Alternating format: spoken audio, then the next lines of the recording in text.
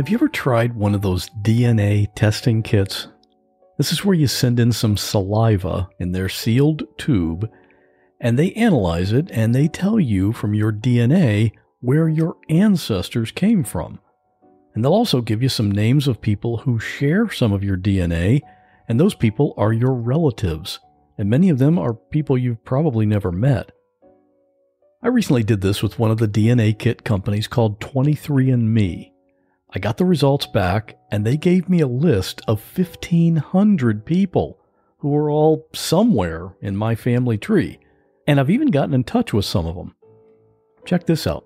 When I was a kid, we lived in Ohio, but we had a lot of family in Virginia because that's where my dad was from. I had a great uncle who lived in Virginia, and he was in the market for a dog. Well, it turns out our dog had just had a litter of puppies, and we had a dog available.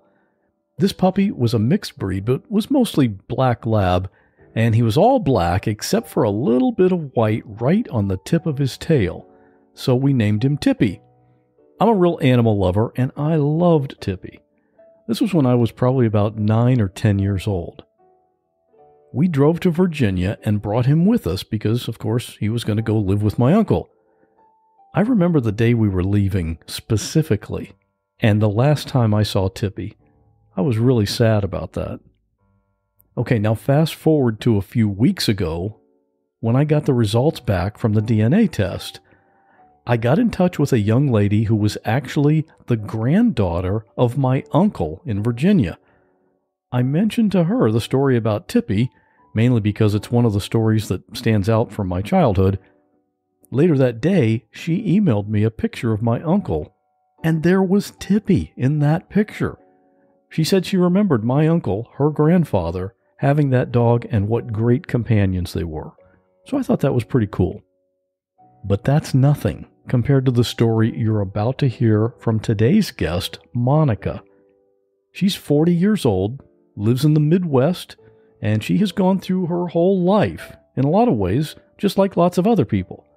She grew up in a typical family environment with her mom and dad, so of course she knew who her family was. They celebrated Father's Day every year, just like many people will this coming Sunday. But then she discovered that what she thought was true for 40 years wasn't actually the truth at all. Real people in unreal situations. There is a man standing in front of me in my bedroom. My friend has been shot. I'm literally inside the river, and I'm inside my car. He had told me multiple times that he was going to set himself on fire. If you say my name or try to look at me, I'm gonna kill you. And he was just sobbing. He said, Mom, tell me you're gonna be okay. And I jumped on the hood of the car, and I held on. And I looked into the garage, and he was hanging from the rafters. I had somebody standing on my neck. He's better to me dead. I want him dead. I'm Scott Johnson, and this is What Was That Like?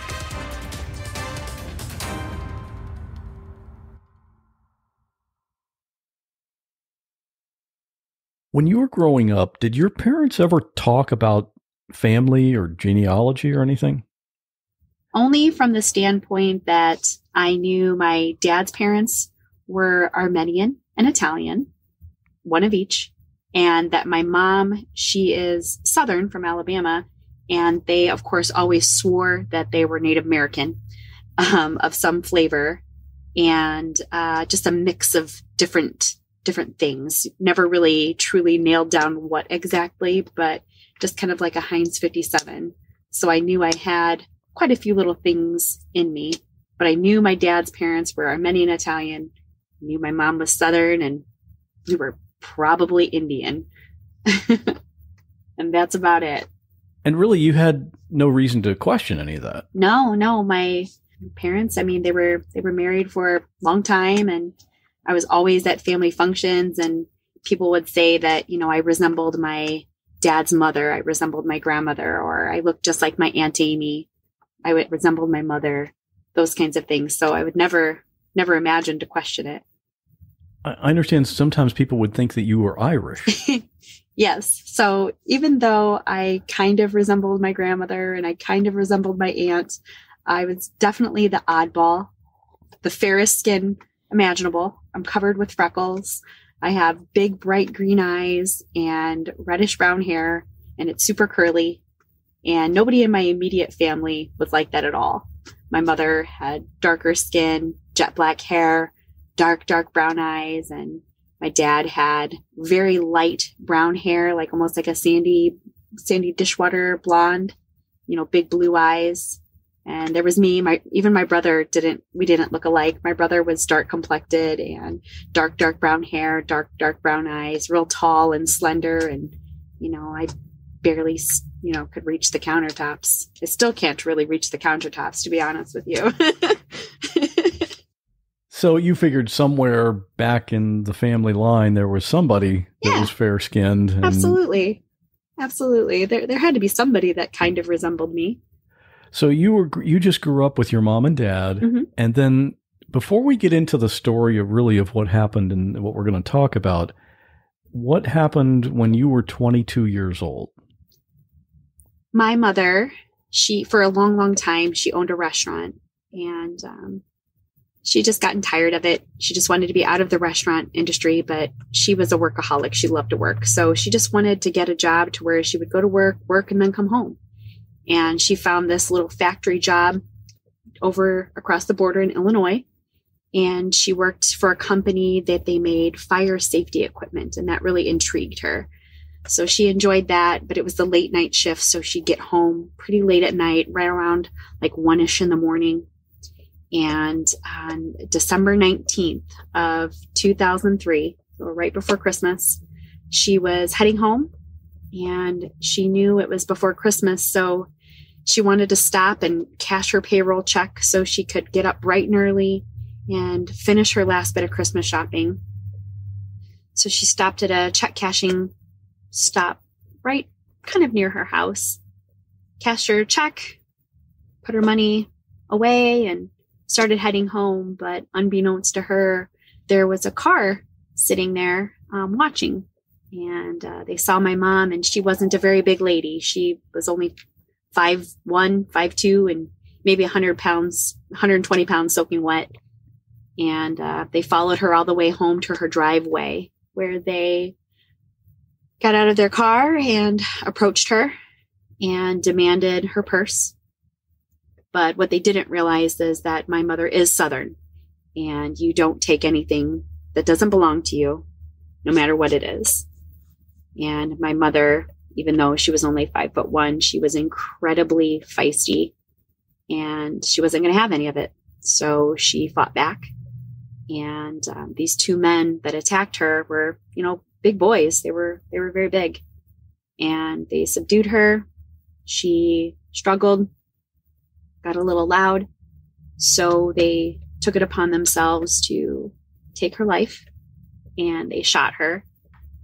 And she died in her driveway right before Christmas that year. And that was the absolute hardest day of my life. Waking up the next morning to the sheriff's department knocking on my door, telling me they had something really important to tell me, and then I needed to sit down. And I'm in the medical profession. I read the autopsy report. I know that medically she had a quick death. She was shot in the neck, and it severed her carotid artery and punctured her spinal cord. So death was pretty swift, but it just still hurts to think that she was still there by herself in the snow until somebody got there. I hate thinking about it, but sometimes I can't help but think about it. It just strikes me as just being so senseless. It really was so senseless to the point to where these two men were caught several months later, and it was a mess. The whole court case was a mess. There wasn't a whole lot of evidence to go off with my mother's case, and unfortunately, but semi-fortunately, they committed another crime right afterwards, and they robbed a gas station and took the gas station attendant's life as well. And because of that, they were able to link both of the cases together. They were able to compile a lot more evidence for my mother's case and a stronger case against the gas station murder as well. So they're both serving 2 consecutive sentences back to back. They're away for a long time, which is nice. I mean, I guess that's as good as justice as, you know, our families are going to get, but they're serving their time. They stole my mom's purse. And what they failed to realize is that she never kept money in her purse. Because when my brother and I were younger, we would, you know, ask her for lunch money for school and be like, hey, Ma, can we have like $5? Can we have $10 for lunch this week? And she'd be like, yeah, sure. It's in my purse. And of course, we're not going to just take $5 or $10. We're going to take the 20 that's there instead. And then we're going to buy junk all week long and live on the high horse eating Pop-Tarts at school. So she stopped putting money in her purse forever. She never put money in her purse. So after she cashed that check at the check cashing station, she stuck the $500. She stuck $500 in her pants pocket. So the criminals got like a really crummy, like Walmart purse. They didn't even get her money. There was like nothing in her purse besides like a hairbrush and some old gum. There was no money. They went to jail for most of their lives for stealing like a $10 purse, basically. So to me, I think that feels more like justice than anything else. Like, joke's on you, goofballs. Have you ever contacted either one of them? I've wanted to a lot, but I didn't think that it would serve any good purpose for me, for my soul. But my daughter did. My daughter's 22, and she was 4 at the time of my mother's death. And they were very close. They were 2 peas in a pod. My mother and her there was nobody closer. She was the best grandmother in the whole world. And she just recently reached out to both of them against my will, I might add. She was immediately blocked by the accomplice. He didn't even give her the time of day.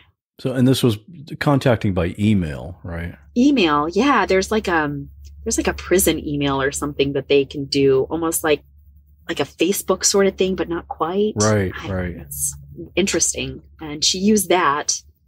And so that's how she knows that the accomplice had blocked her. So she wasn't able to send any more messages. But the shooter, he did answer her. And I cringed when she told me, because I couldn't imagine that he would say anything worthwhile. But to my surprise, he was incredibly thoughtful with his words and very apologetic, but understanding of the fact that to us, his apology would mean nothing because of the life that he took. But he was very kind in his words, very apologetic. He's been in prison now for 17 years. It's a really long time.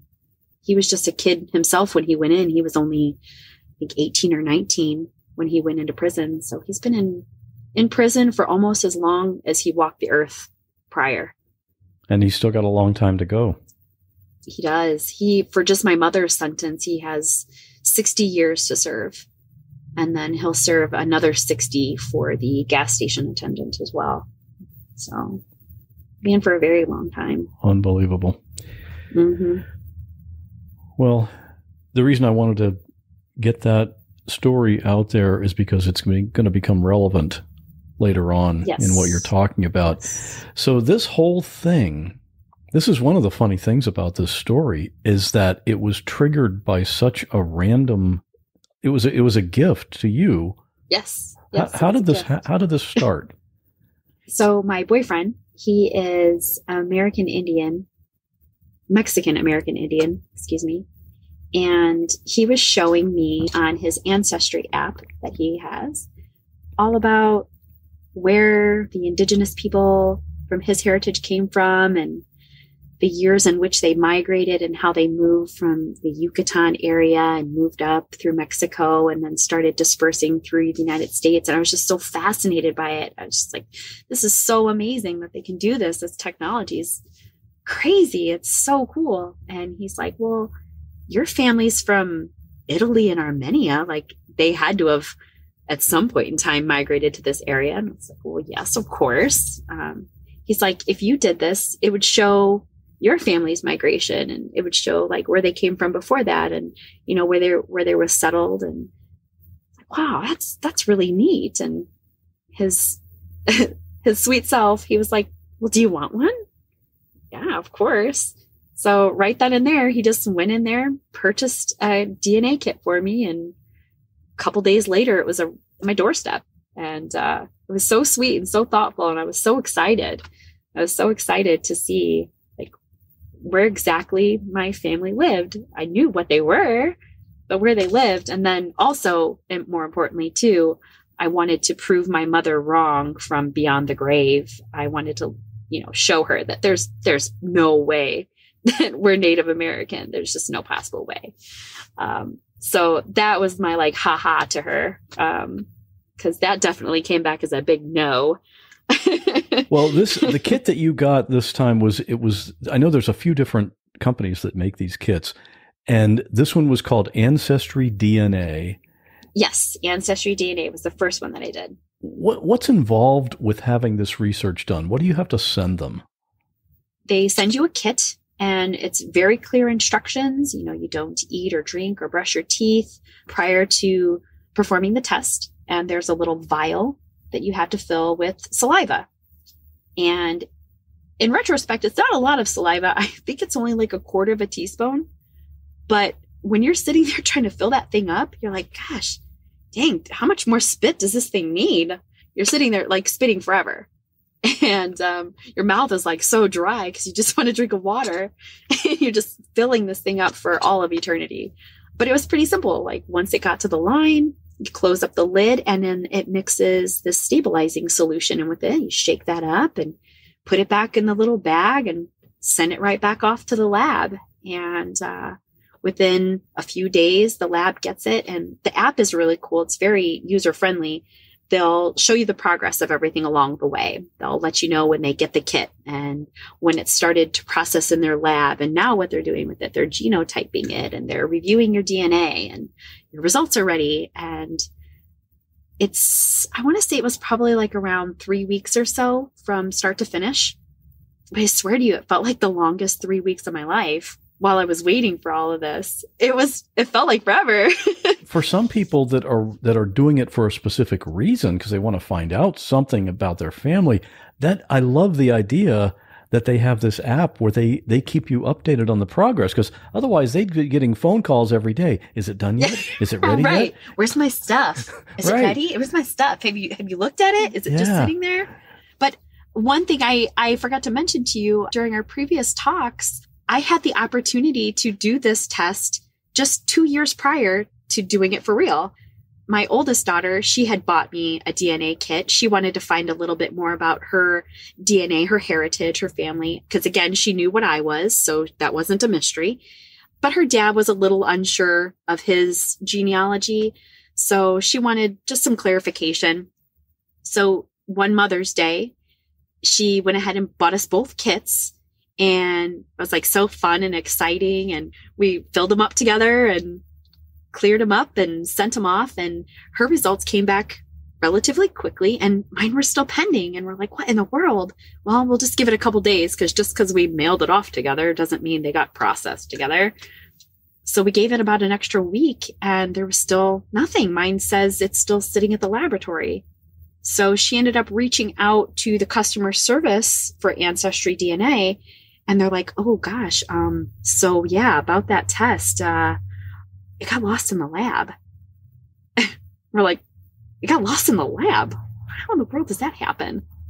And they're like, well, we can send you another one, or we can refund your money. And a couple of years ago, she was much younger, and I was like, just take the money back. It's totally fine. Like, just take your money. It's not a big deal. It's fine. So that was the end of it. And even when her results came back in, I was like, that's interesting. It shows that you're Eastern European, but it doesn't specifically say Armenia or Italy, which I thought it would, because Ancestry DNA is really, really big, and they test very specifically through different areas, countries. There's hundreds of thousands that they test for. And it didn't pop up, but I was like, I mean, that would probably make sense. There's probably not a whole lot in you, because there's maybe only half in me. So there's less than a quarter in you. So maybe that's why it's just broadly grouped as Eastern European. That's probably why. Didn't think anything else of it, like nothing. It was just like, oh, that's interesting. Moved on, moved forward. And so when my results came back, that's when it was like, oh, okay, interesting. What did that first test of yours show? Much to my surprise, it showed that I was Northwestern European. It's like, okay, that makes sense. That's like Britain area, English. That makes sense. And then it showed I was Eastern European / Russian. I was like, oh, Russia? Well, that doesn't make sense. So it's probably Eastern European. I don't know. That's weird. And then it showed I was very heavily Irish. And that's it. It's like, okay, so where's the Italian and Armenian? Like, that's kind of weird. So I started looking it up, making sure like they're actually testing for these regions. And sure enough, there's those very specific regions, like especially for Italy, they test between northern and southern Italy. And I wasn't on either of those spectrums. So then I started thinking, well, all right, well, maybe my dad isn't really, 50-50.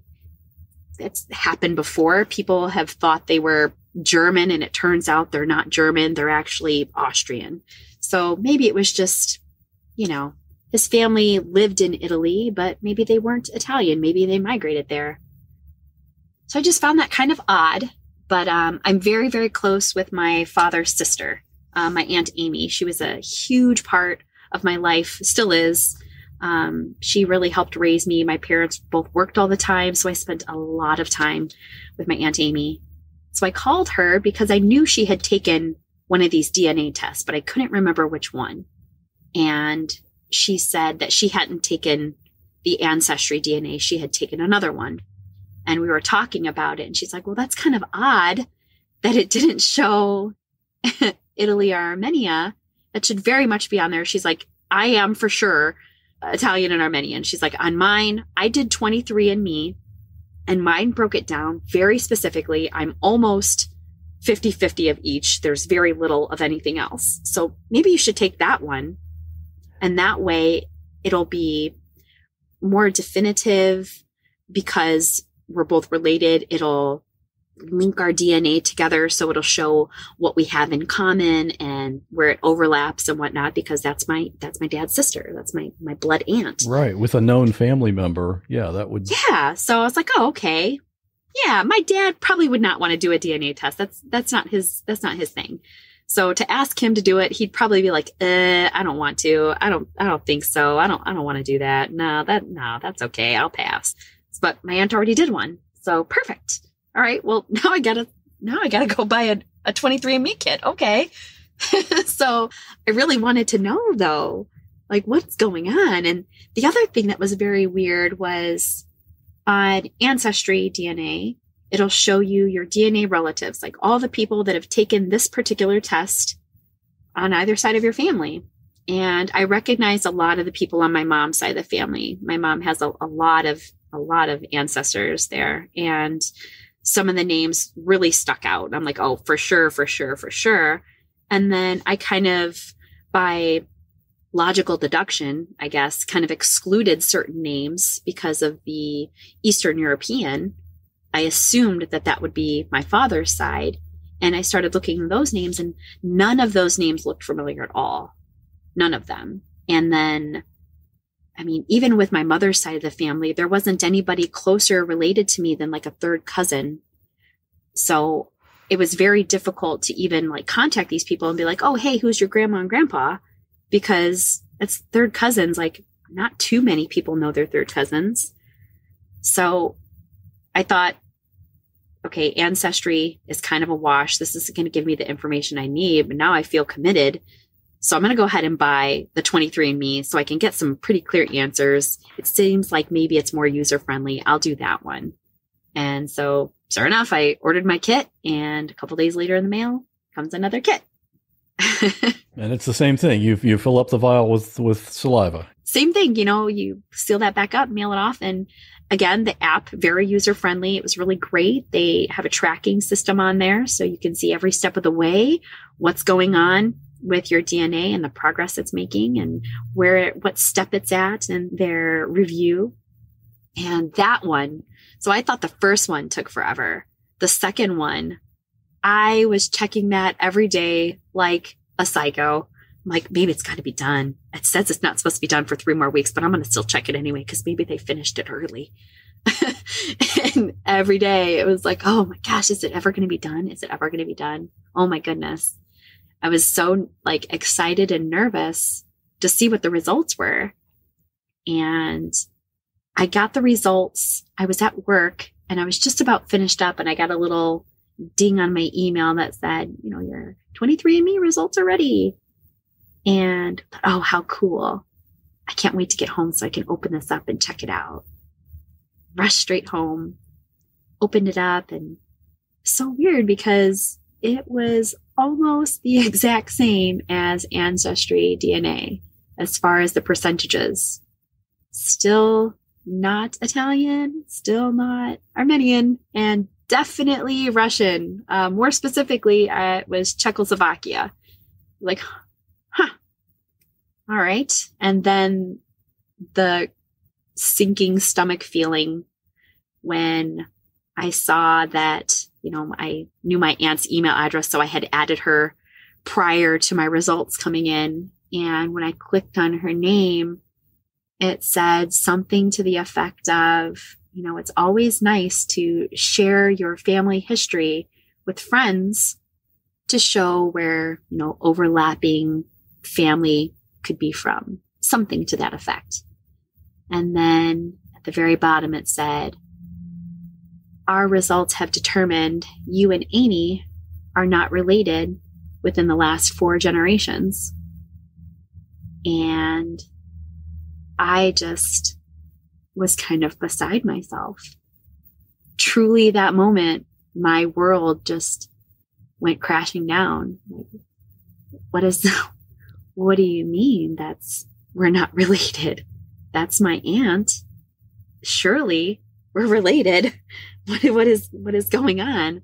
Yeah, you almost have to assume that the test made a mistake. That's what I thought. I'm like, this can't be correct, but how in the world can 2 separate DNA tests produce almost identical results? How in the world? This can't be right. This can't be right. And I remember the phone call I made to my aunt, and she's like, honey, I know I already saw. And I was like, what? What does this mean? Do you sometimes feel depressed? Are you anxious about something in your life? Are you sometimes stressed out about work or a particular family relationship? Or have you been through something pretty traumatic and you're having trouble figuring out how to deal with that? Well, I'm here to tell you you're not alone. A lot of the people I've had on this podcast as guests have found great benefit in talking to someone, and that's why I'm happy to recommend BetterHelp. As soon as you contact BetterHelp, the first thing they'll do is assess your needs and figure out your situation, and then they match you with your own licensed professional therapist. And this doesn't take long at all. You're communicating within 48 hours. You can message your counselor anytime, day or night, and you have access to them every week, either by phone or video. If that counselor doesn't work out, you're free to change, and it costs nothing to do that. And please understand, this is not some kind of crisis line. This is professional counseling done online and securely, and it's available worldwide. If you're concerned about the cost, you're going to be happy to know that BetterHelp is actually less expensive than traditional offline counseling. And even with that, financial aid is available if you need it. And you never have to worry about parking because you just park your butt right on the couch at home. And because you're one of my listeners, you can get started and save some money. This podcast is sponsored by BetterHelp, and you can get 10% off your first month at betterhelp.com/whatwas. If you're ready to start living a happier life, this is your opportunity. Visit betterhelp.com/whatwas and get your first month at 10% off. And thanks to BetterHelp for sponsoring this podcast. And I was going through every possible scenario, like, okay, maybe my aunt and my dad have the same mother, but maybe their father is different. Well, no, that won't make sense genetically, because then that would still mean that would be my half aunt, if you will. So we would share at least a portion of her DNA. So that's not possible. So maybe my dad was adopted. Nope, that's not possible either. My dad is the oldest of 6 siblings, and they are carbon copies of each other. All 6 kids, they all look alike. You could tell that they're related. There's no guess. So nope, that's for sure my aunt's brother. That is for sure not my father. What in the world? What in the world? Did you ask him about it directly? I didn't know how. I felt sad for him because I'm getting ready to turn 40 years old. I turn 40 years old next month. So for almost 40 years of my life, this man has raised me as his own. I was kind of a daddy's girl. He took me everywhere. I mean, we went everywhere together. Gosh, my dad had a motorcycle and I was always on the back of that thing. There was a big layoff at the mills up here back in the early 80s. And I remember being at the picket line with my dad because I wanted to hang out with him. So I'm sitting at the picket line saying like, USS sucks with my little sign, eating hot dogs, just because I wanted to be by my dad. So to break that news to him, I didn't even know how to. Did he know? Did he not know? I had no clue. So I was like, okay, I've got to put my super sleuth hat on and do some major investigation before I present him with this information. There's just no way I can just bomb him with this and be like, hey, who's my real dad? And obviously, as we mentioned earlier, you can't go to your mom for any answers. No, and I'm sure that woman is just rolling over in her grave, just having a good old laugh about this. She has to. Like, I can't ask her. I can't go to her and be like, Mom, what were you doing in 1980? Who is my real father? Who's my biological father? She couldn't tell me. So what do you do? How do you figure this out? Oh my gosh, Scott. So if I ever decide to leave my job, I think I'm going to go send in an application to the CIA because I dug up so much information with basically nothing. So the ancestry DNA didn't prove anything to be any kind of relevance. There was nobody that could be closely related to me to where I could reach out to them and get something from them. I found on 23andMe that I had a first cousin twice removed, which I found out means second cousin. So that was the only close connection that I had. And it was on my father's side. So I, of course, reached out on the app. There's this really cool messaging portion of it to where you can talk to family members. And so I sent her a message. Her name is Amber Hansen. And she didn't have anything in her profile. There wasn't an age. There wasn't a location. It just said, Amber Hansen, female, done. So when I messaged her, I didn't hear anything back, but I figured it'd probably take a little bit while. Maybe she's not going to see it right away. And gosh, several weeks, probably the better part of a month went by before I tried to contact her again because I was just kind of getting desperate. But in the meantime, I'm doing all my research to try to piece things together. And my mother was actually a very private person. She had a lot of friends. She knew a lot of people. She was very well liked by everybody. My mom didn't ruffle anybody's feathers. I started contacting anybody that I knew from back then. Old employees that I still knew how to get a hold of because the marvels of Facebook. I got a hold of my mom's cousin. I got a hold of my mom's cousin's friend and my mom's old boss. I just started calling these people and I'm like, hey, it's Monica. Do you remember me? And everybody's like, of course I remember you. And it's like, okay, so I got to ask you, you know, how well did you know my mom back in like 1979 and 1980? You know, do you know anybody that she might have been dating around that time? And the answer was always no. No, your mom kept that kind of private. She really didn't talk about who she was seeing or anything like that. And my mom's best friend, whom I also call Aunt, I just kind of grew up with her as being my aunt, but she wasn't. I even called her one night out of desperation and she answered the phone and I was like, who in the hell is my father? And she was like, come again? Who is my father? And she's like, well, I thought it was your dad, Tom. And I was like, nope, it is not. It is not. So who was mom seeing back then? And even she was like, honey, I don't know. I don't know who she was seeing back then. I had a baby too. And, you know, even though we were still talking and we were still great friends, we were just kind of living separate lives a little bit because I was taking care of my baby and, you know, she was getting married and having a baby herself. So we just didn't see a whole lot of each other. Again, I felt lost. I had no idea where I was going to go with this and where this was going to turn and if I would ever find out. I kind of prepared myself for everything. I prepared myself for just never finding out. You're just never going to know, Monica. This isn't meant to be. I prepared myself for, okay, you're going to find out who your father is, but he's not going to want anything to do with you. He knew about you then. He didn't want you then. He doesn't want you now. Or the sad possibility that, you know, maybe my father had passed away. I didn't know, but I didn't want to be crushed. I didn't want to be crushed again. This was a big enough blow to find this out, and to be crushed all over again was just, it was something hard to swallow. I had to really make a decision. Do I really want to pursue this, or do I just want to live my life never knowing? And I felt like I owed it to myself to find out.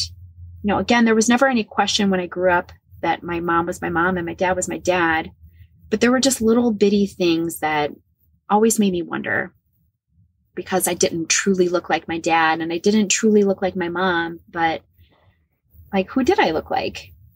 And, you know, everybody always assumed I was Irish. They would take one look at me and be like, oh, I bet you're Irish. And I'd be like, no. And little things like I was such a little nerd. I was such a nerd. I loved to read. I would be in the library all the time. I would read 2 books at once. And when I was done reading those books, I'd read 2 more. And I love to draw and I love to sing. I love to sing so much. I love all music. I love every kind of music there is. And I'm always singing. I'm always humming, always whistling. And neither one of my parents were really like that. And I just thought it was kind of odd. And I just wanted things to make sense. So I just jumped in with both feet. I'm like, I'm going to figure this out. And I made it my mission. My family, my kids here were, they were slightly neglected for a couple of weeks. I would come home from work and I would just bury myself in research. Like, I'm going to look for this. I'm going to look for that. I'm going to call this person. I'm going to meet with that person. And even my boyfriend had looked at me and he's like, Monica, you gotta stop. You gotta slow down, like pump the brakes. You're getting a little crazy. And it just fueled my fire even more. But to my detriment, it was eating me alive. And every moment I could, I was trying to research things and I knew it wasn't healthy. I knew I needed to calm down and stop, but I just couldn't. There was like this fire raging inside of me and it was consuming me. And I remember one day, it was in January of this year, I had gone to church on a Sunday morning and I was like, listen up, God, you have got to take this from me. Like, just take it away from me. I don't need this anymore. I'm cool not knowing. I am totally fine not knowing. You got to take this from me so I can stop obsessing about it. Or you have to literally lead me by the hand to show me how to figure this out. Like one of these two options, there can't be any gray area. One of these two paths, put me on it because I can't do this anymore. I can't. It was the very next day when I had a breakthrough. I woke up more consumed than ever. And I was like, oh, gosh, dang it. Like I could have sworn I remembered asking for this to just go away.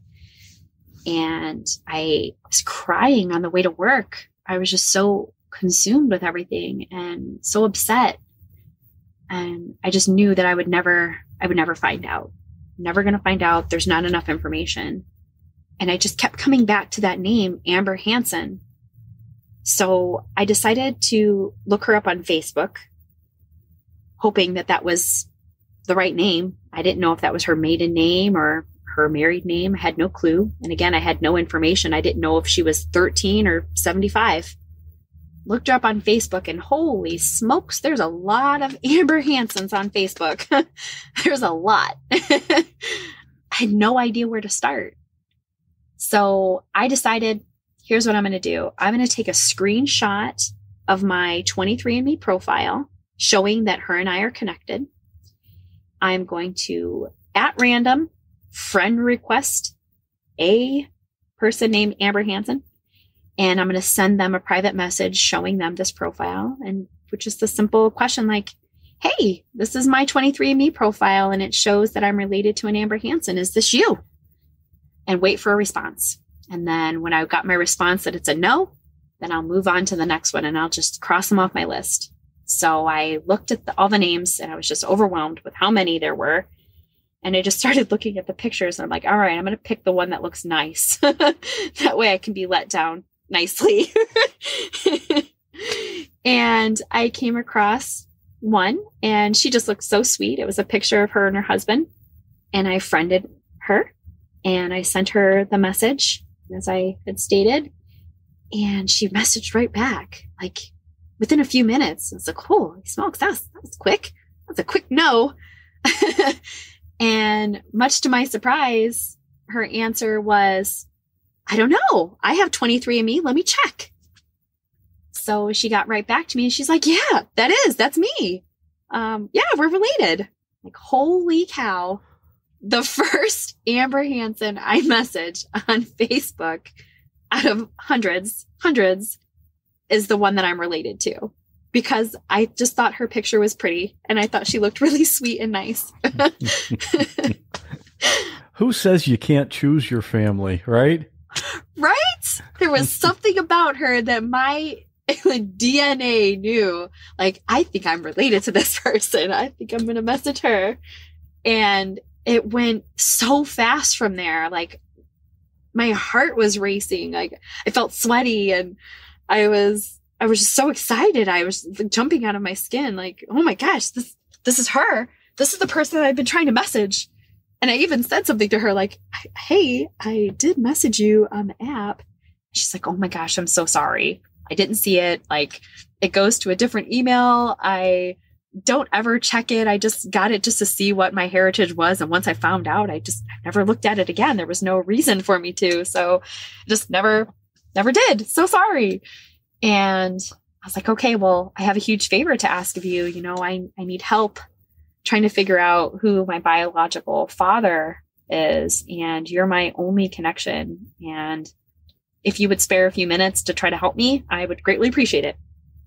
And Amber and I, the little super sleuths that we apparently are, narrowed it down like so quick. It went like so fast after that. We talked about, okay, Hansen is not her maiden name, it's her married name. So her maiden name is this.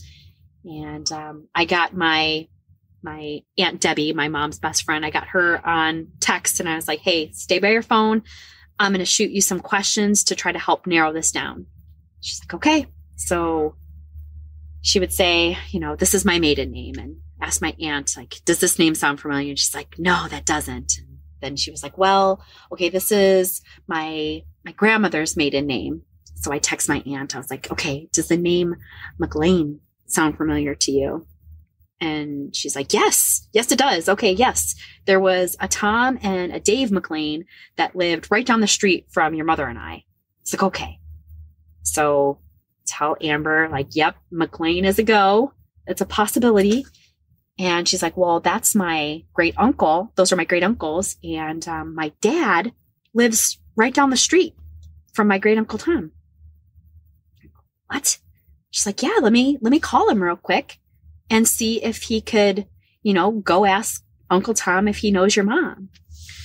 So I gave her some specifics. I told her my mother's full name. Back then, it was Brenda Barksdale. It would have been summer to fall of 1980 to where they were together. And she told her dad, he went right down the street, marched right down there. And he's like, hey, Uncle Tom, I got a weird question to ask you. Do you remember a woman named Brenda Barksdale? And right away he was like, yeah, of course. Why? He's like, well, turns out you might have a daughter. And I could only imagine his shell shock. Yeah. I could only imagine his shell shock. Like, I picture those old cartoons, like when their jaw drops to the floor and they have to roll it back up. That's what I picture my dad having done. His jaw just completely dropped to the floor. Like, what do you mean? Like, you're telling me after 40 years I have a daughter? Like, what? And right away she came back and she's like, well, my dad just called me and he said that your dad definitely remembers your mom. And I think it was a little bit more than fondly. She's like, here's my dad's name. Here's his number. Give him a call tomorrow. Because it was getting kind of late too. This was all happening so late in the evening. She's like, give him a call tomorrow and he'll fill you in on some details and we'll see where we go from there. But hey, welcome to the family. That started the big journey. How do you even sleep that night? I don't remember sleeping, actually. I was so wired. Like somebody shot straight caffeine into my veins. And my boyfriend was just laughing. He's like, hold on. Again, pump the brakes, Monica. He's like, you don't know for sure if this man is going to be your father. She said that she has other uncles. Like maybe it could be one of the other uncles. And, maybe this guy knew your mom, but he might not be your dad. So like, don't get your hopes up. Don't get your hopes up yet. Like, let's just wait. Let's wait and see. And, I had ordered an extra DNA kit. I actually ordered 2 extra DNA kits just in case. So, in the instance that I found somebody that was potentially my father, I could have them do the DNA so we can have it confirmed because I wanted to be certain, not just guessing.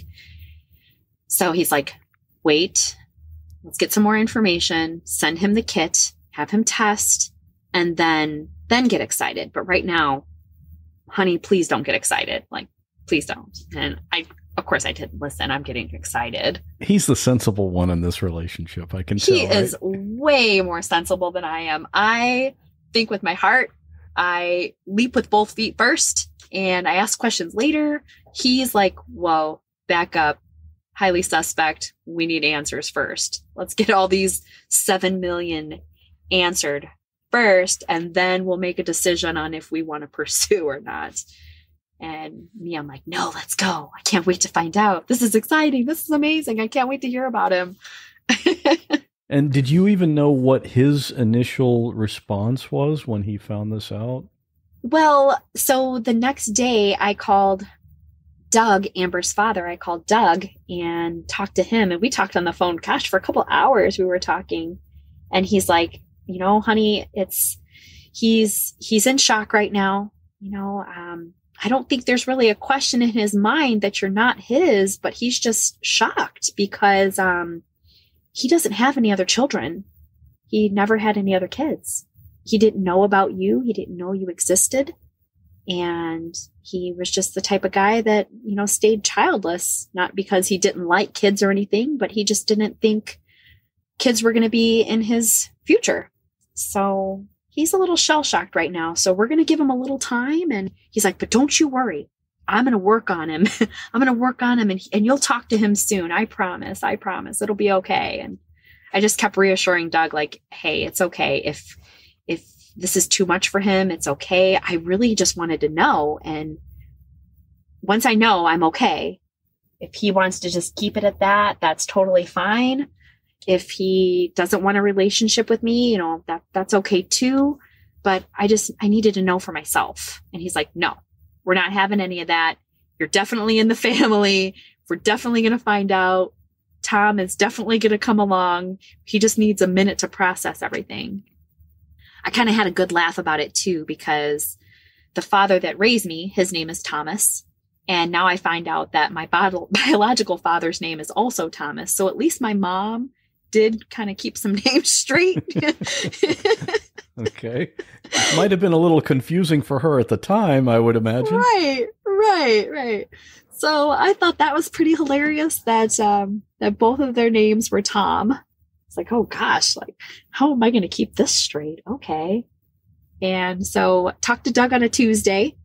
And on Wednesday, I woke up to a message from Doug, and he's like, you were the first thing on my mind this morning. I'm so excited for my uncle. Like, this is such a wonderful thing. And, you know, don't worry. He's warming up to the idea.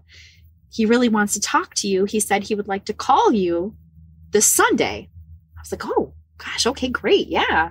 Sunday works. You let him know, you know, what time works for him. I'll call around his schedule, or he can call me. I'll give him my number, like whatever works for him. I want him to be comfortable. And he's like, yeah, I'll let him know. We'll come up with a time, and you'll talk to him Sunday. Oh, great. So this was earlier in the day. This is probably 8 or 9 o'clock in the morning. And around 5 o'clock, I'm just about finished up with work. And I get a text message from Doug that says, hey, what are you doing? Like, almost finished up with work. What's up? And he's like, well, somebody's here right now, and they want to talk to you now. I seriously love technology. I have multiple computers, an iPad, a couple of TVs. Most of the reading I do is on my Kindle e-reader, and of course that device that's so addictive, my smartphone.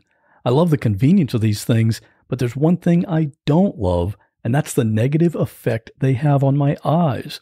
More specifically, the blue light they continuously put out.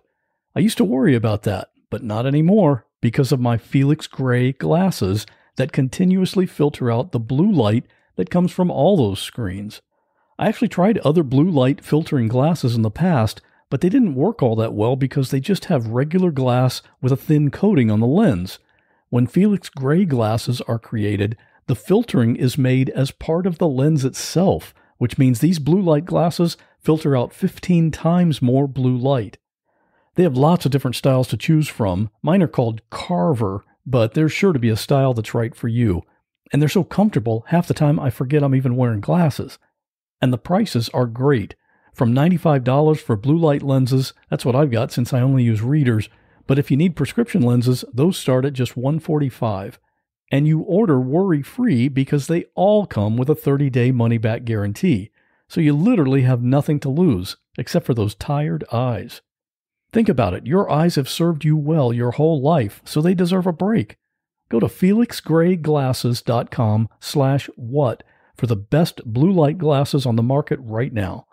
That's FELIXGRAY glasses.com/what. It's always free shipping and free returns and exchanges, so there's no risk. FelixGrayGlasses.com/what. And thanks to Felix Gray for sponsoring this podcast. Oh my God. No. Oh my God. I'm still at work. Let me clean up. I gotta get out of here. I'll keep him there. Don't let him leave. Please don't let him leave. And he's like, don't worry. He's not going anywhere. He's staying right here. We'll be waiting for your call. All right. I'll call you as soon as I get out. And I don't think I've ever cleaned up faster at work in my whole life. I got out of there so fast and sat in my car, took a deep breath, and dialed that phone number and heard his voice on the other end for the first time in my life. And It was amazing. This is like a total cliche, like something out of a movie, but I've heard his voice before. I felt like I've heard him before. I felt like I knew him. As soon as he said hello, it was soothing and comforting and almost unbelievable in a way. Like, I'm making this up. I'm such a goofball. But it really did. It felt familiar. I spent the next 2.5 hours on the phone. And it's one of the happiest days of my life. Hands down, one of the happiest days of my life. Did you have a list of things you wanted to talk about? Or, I did. Where do you even start, you know? I know, I did. I had this mental list prepared. I'm going to ask him about where he grew up, and I'm going to ask him about his folks, and I'm going to ask him about this and that. And all that went out the window. My list was gone out of my head. And we just started talking about anything that popped into our heads, our likes and our dislikes. And, do you like hot sauce? Do you like hot stuff? And both of us love hot stuffs. We love hot things. And to quote my dad, he's like, "Oh, I love hot sauce. Just like the commercial says, I put that shit on everything." I just thought that was just the best. That was so hilarious. There's always hot sauce in our refrigerator. And there's probably more hot sauce condiments than anything else in our fridge at any given time. Had you already seen a picture of him? Do you know if there was a resemblance or anything? The only picture I had seen of him was a cell phone picture that Doug had taken. And my poor dad, he was just sitting kind of in a lawn chair, just hunched over, and he had his quarantine hair grown out, his little quarantine beard. And even after Doug sent the picture, my dad was like, "Oh God, why did you send that picture? That's horrible." So, it was far away. It was taken on a crummy little cell phone. So that was the only picture I had seen of him. So for that, I couldn't really tell, but right away, my boyfriend, his name's Robert, right away, he's like, "Oh my gosh, you guys have the exact same eyes. Your eyes are the exact same. They're so bright. They're so vibrant." He's like, you absolutely favor him." And I was like, "Really? You think so?" Then the next picture I got, he sent me this picture of him at his senior yearbook photo. And that was really cool. So my dad was about 17. He had his 1970s slightly wavy curly coif and the beautiful butterfly collar. And it looked exactly like my son. My son is 17. And the resemblance was ridiculous, ridiculously uncanny, down to the little birthmark on the cheek. It was insane. They looked so identical. And you're going to send me those pictures and we're going to put them on the website. I am, because you are just going to be blown away. And then another picture I had gotten, not of my father, but of my grandparents, my father's parents. So my grandmother Florence and my grandfather Raymond, they both passed on. My dad is actually the youngest of 6 children. So his parents have been gone for a while. But when I saw the pictures of my grandparents, it was really neat to see those. But also at the same time, it was so wild to see a picture of my grandmother Florence, because her and I look like carbon copies. I 100% believe that will be me in another, 30 years, because down to the facial features and the eye shape and the lips, everything was the same. That's me when I get older. It's so wild. So I absolutely favor my dad's side. All these years of not feeling like I look like my dad or I look like my mom, it's because I look like my biological father and his side of the family. One of the things that you told me was part of the conversation, you guys were talking about your dogs. Yeah. So he had asked me if I was an animal lover. And I was like, yeah, I love animals. I don't love taking care of them right now because I've got a lot of kids to take care of, but I love animals. And that was one of the things that I had begged for when I was a kid, as I wanted an animal so badly. And my mother was allergic to cats, and my dad didn't really care for dogs, but I ended up getting my way eventually. And I was obsessed with NASA. I loved NASA. I loved the Challenger. I loved Sputnik. Those were like my favorite things to read about when I was a little girl. I would sit down in my basement and build model spacecrafts. I loved NASA. And so naturally, when I got my dog, I had to name it Laika. Laika was the first dog in space. And I mean, who wouldn't name their dog Laika if you were obsessed with NASA? Of course. So, obviously. So my dad and I were talking, and he was like, oh, yeah, I had a German Shepherd. I was like, oh, that's cool. He's like, what color was yours? I was like, oh, she was black. She had a little bit of tan on her, but she was mostly black. And he's like, oh, that's neat. Mine was white. And we were kind of laughing, like, oh, like yin and yang. I had the black and you had the white. And he's like, mine had a really unusual name, though.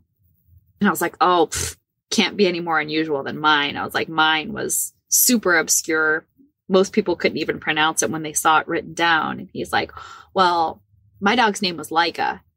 And I just stopped. And there was like a really long pause. And I was like, what? He's like, yeah, my dog's name was Laika. He's like, that was the first dog in space. I was like, yeah, I know. That was my dog's name. My dog's name was Laika. What? Are you serious right now? Your dog's name was Laika. Yeah. We both had German Shepherds named Laika. That is so incredible. How weird. And it's such an unusual name, It's so unusual. I didn't know that was the name of the first dog in space. We just started laughing. And from then on, it was just like everything that we were talking about, we had so many similarities, and believing, do you believe in this? Do you believe in that? What about this? What about that? Do you like to read? Oh my God, I love to read. Oh, do you read about this? Oh yes, I love reading about that. And it was just so fun. But then it turned sad. I had to tell him about my mom. And he had, just before I had told him about her, he had said that he can picture my mother. He remembers everything about her. He said she would sit in the sunlight and her hair was so black that it looked blue. And I found that like just so endearing and almost romantic. Like, he really cared for her. You could tell that he cared for her. And so I had to tell him, I had to break the news to him that, hey, the reason why I had to search you out on my own was that my mom's not around anymore. She had passed away. You could hear his heartbreak over the phone. He was just so sad for me.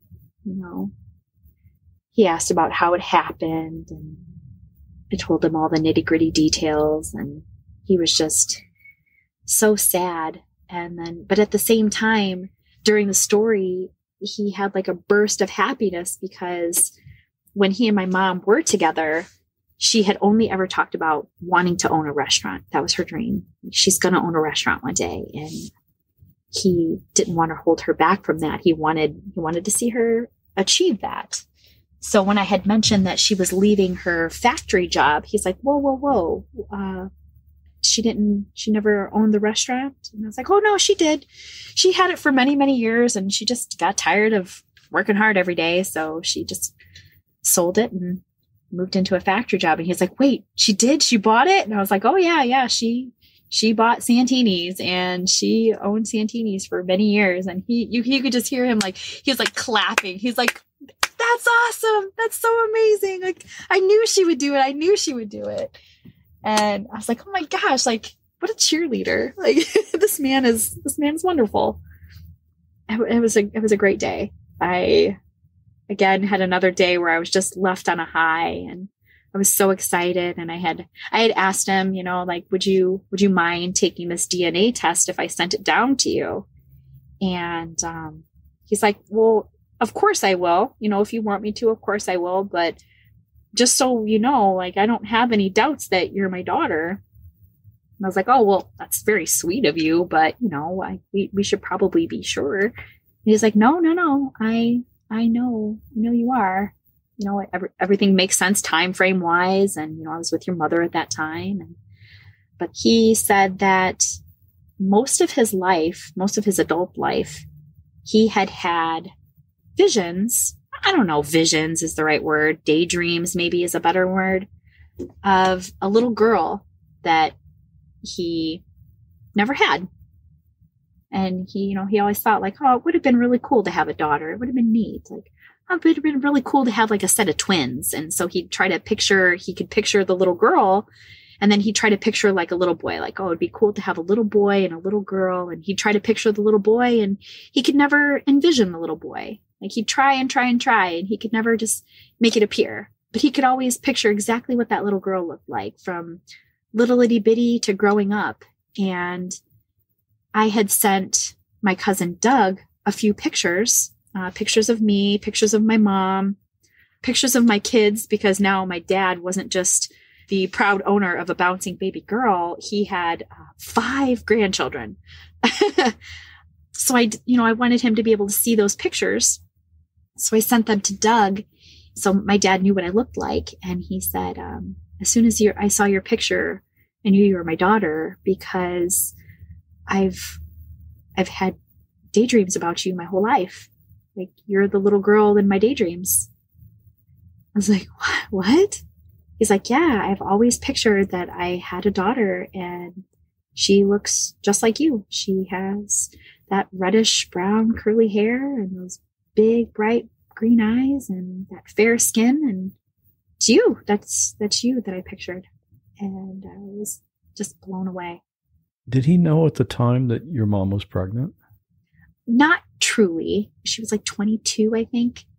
And so she was dating both my dad that raised me and my biological father. And she had told them both separately that, hey, I might be pregnant.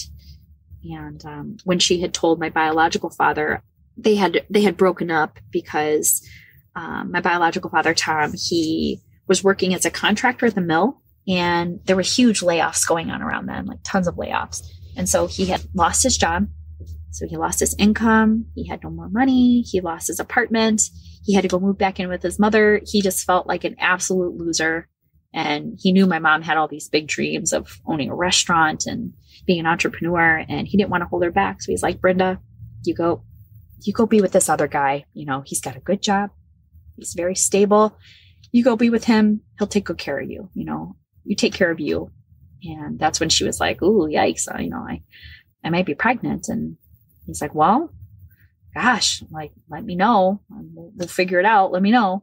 And he said that was the last he heard from her. He never heard from her after that. But then talking to my other dad, I found out that she told him, you know, the same thing, like, hey, I might be pregnant. And his first response was, well, we got to get married. Let's go get married. And that's what they did. They quickly went and got married, and the rest was history. So my mom didn't have any reason to reach back out to this other guy, because, you know, my other dad took care of things. One of the things that you wrote to me as we were communicating prior to this is, you said, for the first time in my life, I feel like I'm a part of something. What do you mean by that? I felt whole. Again, there was nothing about my childhood that was really wrong. I mean, I was very lucky. I wasn't abused. My folks loved me. My extended family loved me. There could have been a little bit more like hands-on love. Neither one of my folks were like that. They grew up to where they just didn't show that kind of affection. You know, they're not going to sit there and cuddle with you on the couch and watch a movie, or, you know, call you sweetheart or dumpling. Like my dad's terms of endearment were like slobberbox and butthead, you know. Like those were his little terms of endearment. But, you know, they were never ever meant to be mean. It was just that was his nicknames. So they weren't lovey-dovey in any way, shape, or form. We weren't the type of family to say like, all right, good night, I love you, and all right, it was great seeing you today. Let me give you a hug and a kiss goodbye. Like, it was never like that. And I really am the opposite of that. Like, me personally, I need a lot of affection. I'm like a cat. I need affection, and I like it a lot. I love to say I love you. I feel like it's a missed opportunity if you don't say I love you. And I love to hold hands, and I love to cuddle and snuggle, and I'm very affectionate. And so not getting that as a child, I craved it. I really did. So my parents provided for me. I had everything I needed, but I just always kind of felt like there was something just a little bit amiss, something maybe a little bit off. And I couldn't tell you what that was. Like, if you had asked me, a year prior to that, I would have been like, I don't know. I have no idea. I don't know. I felt that completion when I found out that I had a biological father and I had a different family and people that were blood related to me. Not that, that old saying, blood is thicker than water. It didn't have anything to do with that. It was more just that biological connection to somebody that you can't shake no matter what, good or bad, you can't shake it. And I felt like this huge puzzle was finally put together and all the pieces were facing the right direction. You can see everything clearly. And it felt so wonderful. It was great. You're in Indiana. Biological dad is in Florida. So you made a trip. I did. What was that like to meet him for the first time? Oh my gosh. So I tried to keep it in. And then I was like, I got to tell him that I'm coming down. I booked a ticket like a month ago. He was just so excited to know that I was coming down. And I was so nervous. We went down there and I wanted to like mentally prepare myself. So I didn't meet him that first day that we got there, because we got there in the evening. So I was like, okay, I need like a night to sleep and prepare and like collect myself. And my boyfriend, we had gotten out of the car and he met us at the condo that we were staying at. And I didn't know Robert was recording.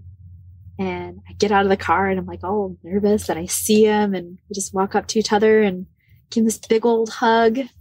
And oh my gosh, the emotion I felt like my heart was beating on my chest, and I had like happy tears, and it was so just absolutely wonderful. It was so wonderful to meet him in the flesh, not just talk to him over the phone or see pictures of him. Like, I was holding my dad. I had my dad in my arms after almost 40 years of never ever knowing. And it was amazing. It was so great.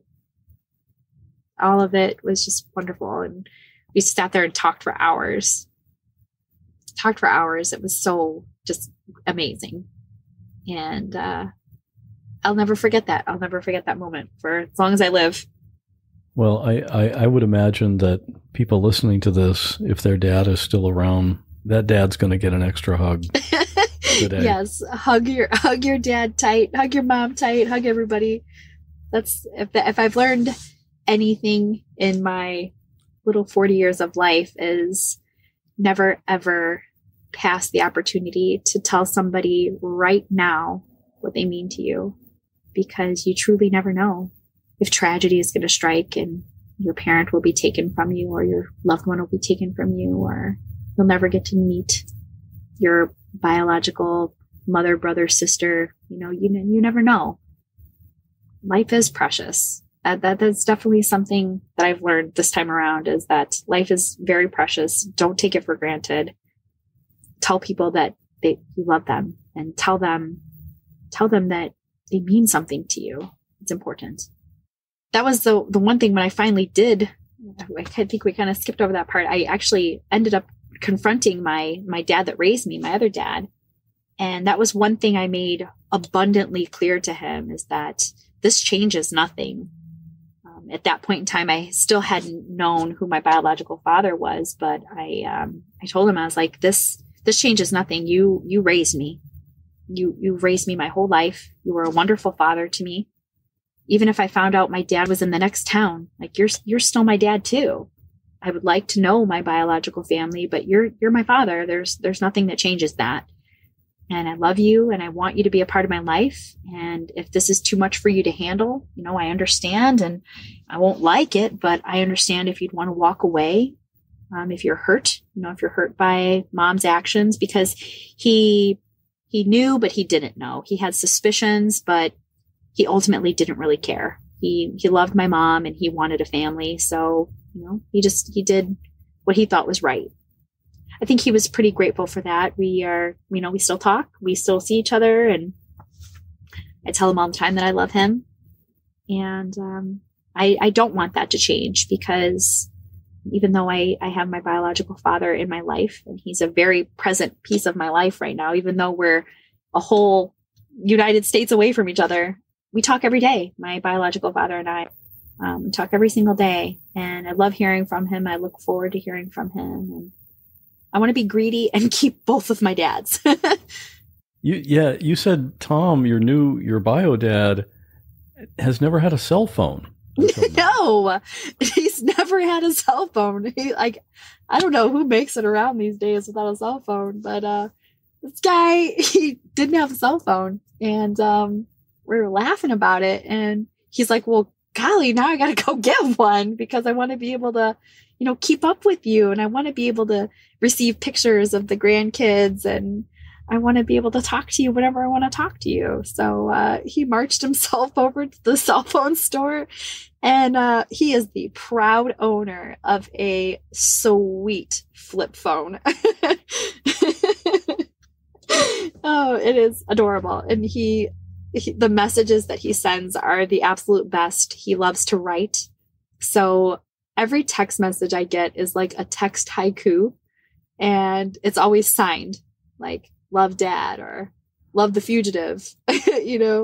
His wife has dementia. She's so sweet. She has dementia. He went for a walk one day. She woke up and didn't realize that he had gone, and she had thought that he was missing for days. And bless her heart, she called the police to go look for him. He wasn't missing. He was just out on his walk. And so now our joke is that he's the fugitive. So he'll sometimes sign off that way too. And it's super adorable. There was a story about your mom that, can you relate what happened? And that was when you were here in Florida, right? Yeah, that was the day that I met my dad. Backstory on this one. My mother, being Southern, if anybody is listening that has a Southern mother, you fully understand this.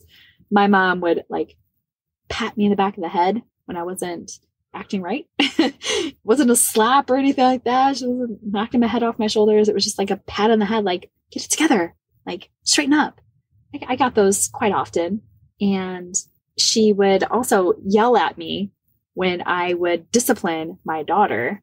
Even though it was my daughter, she felt that I had no right to discipline her granddaughter. How dare I? They were just thick as thieves. And the day that I had to bury my mother, it was, as you can imagine, it was very stressful. It was very emotionally taxing.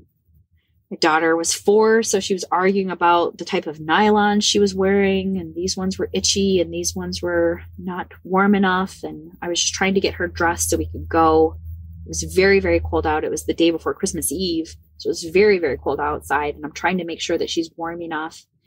And of course, she's acting crazy and not listening and just making me so irritated because I just had no patience. And so I was constantly yelling at her all day, like correcting her and telling her no.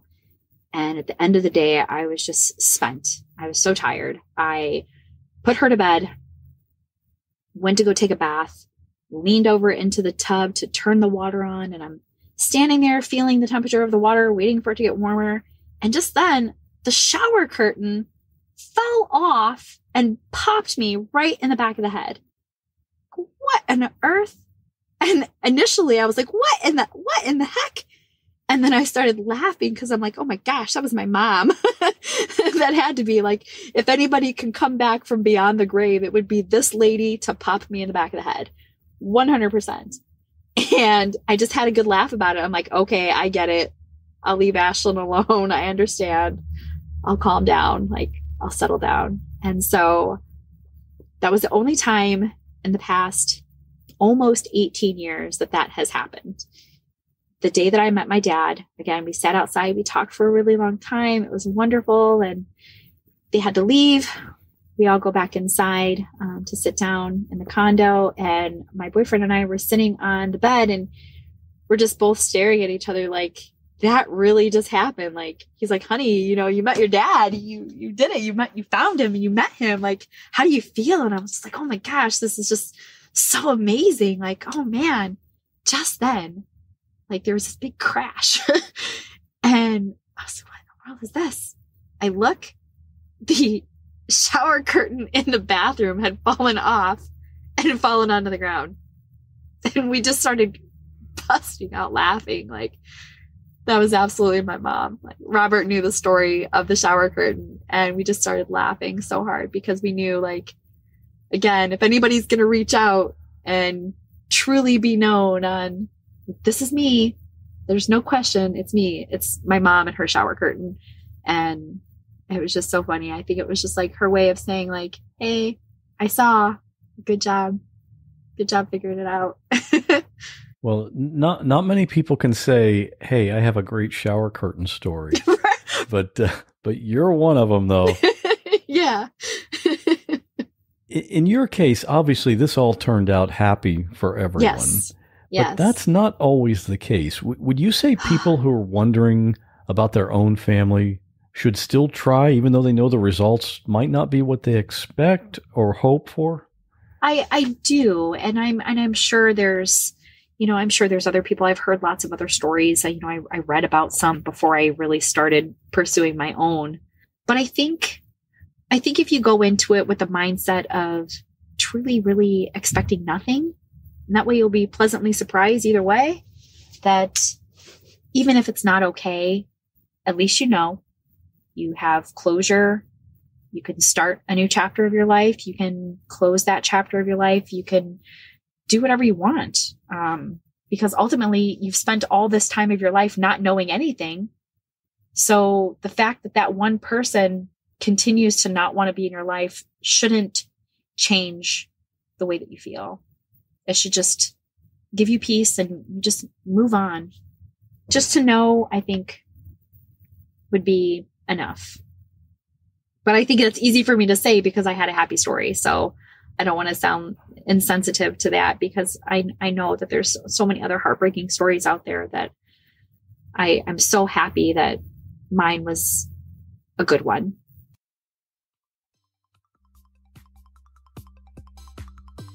As I was talking to Monica, we figured out that Tom is not only here in Florida, but where he lives is not actually that far from me. I visited one afternoon with Tom and his wife Betty just to get his perspective on this whole thing. He told me that from his point of view, it's life-changing.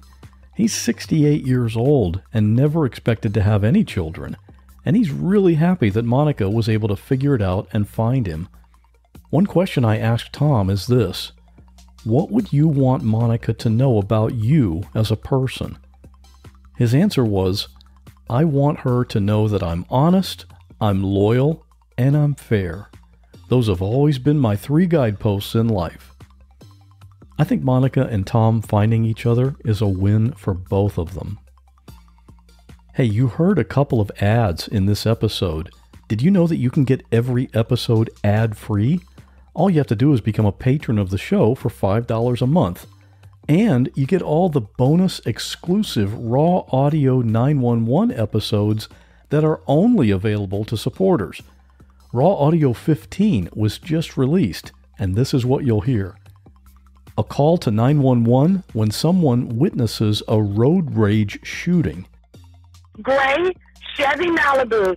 You gotta hurry up because it fired shots in that truck, and I'm not sure if somebody's hit. A family argument gets violent. 911. I just shot a little son of a bitch in my house. You did what? I just shot somebody. And a young boy is trapped inside a hot car with his drunk mother. Can you roll down a window? Nope. Yeah? Oh, no. The windows are locked. Hey, give the phone to your mother for me, hun. No, she's just gonna hang it up. Okay, that's all right. You can sign up to support the podcast at whatwasthatlike.com/support.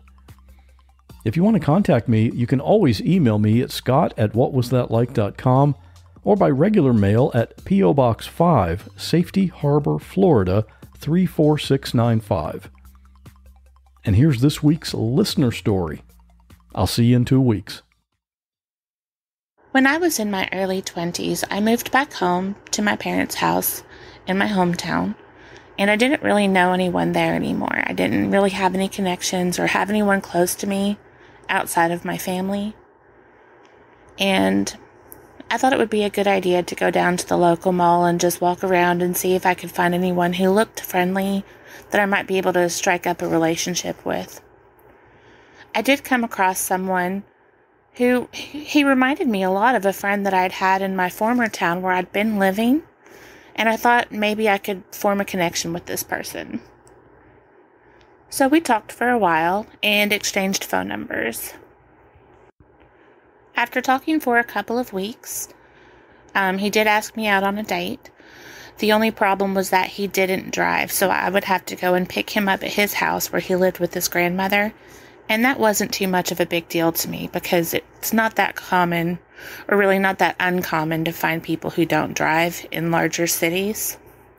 So I waited all week and I was pretty excited. And then when the day came, he pretty much ghosted me. I couldn't get him on the phone and he wouldn't answer any texts. So I just thought maybe he wasn't as interested as I thought he was and pretty much let it go just because, sometimes things don't work out. But then he got a hold of me a couple of days later. He called and he explained that the reason that he had not gone on that date with me was because he had lost his ferret. His ferret had died and he was really very upset by that and didn't feel up to getting out and being social. And I understood that, and I took it as a reasonable excuse because anytime I've ever, experienced something like that, it can be kind of traumatizing. So we made arrangements to go out the next following weekend. And when that day came, he did not ghost me. He did answer the phone. I ended up over there at his grandmother's house to pick him up. He didn't quite have everything in order, so I followed him to his bedroom so that he could pick up the last few things that he needed, just to make sure that he was, prepared and had his wallet with him and all of those different things that you do. But when he opened up the bedroom door, the thing that I noticed first was that his bedroom pretty much just consisted of 4 blank walls, a bare full-size mattress in the middle of the floor. There was no sheet or blankets or anything like that. And probably there had to have been 200 empty soda cans just piled all around the bed, like in little towers and stacks. But that wasn't the main thing that I noticed. The main thing that I noticed was that suddenly my eyes were burning and they started to water. And then the smell hit my nose and it coated like the inside of my nose in a way that makes sure that you'll never forget the intensity of the stench, that it will be burned into your memory. And he said, "Oh, don't mind that. That's just my ferret." And I looked, and over in the corner there was indeed a ferret cage with a dead ferret in it. And obviously I was completely shocked that he had been coexisting with the corpse of his dead pet ferret as it sat in the corner of his room, probably for over a week at this point.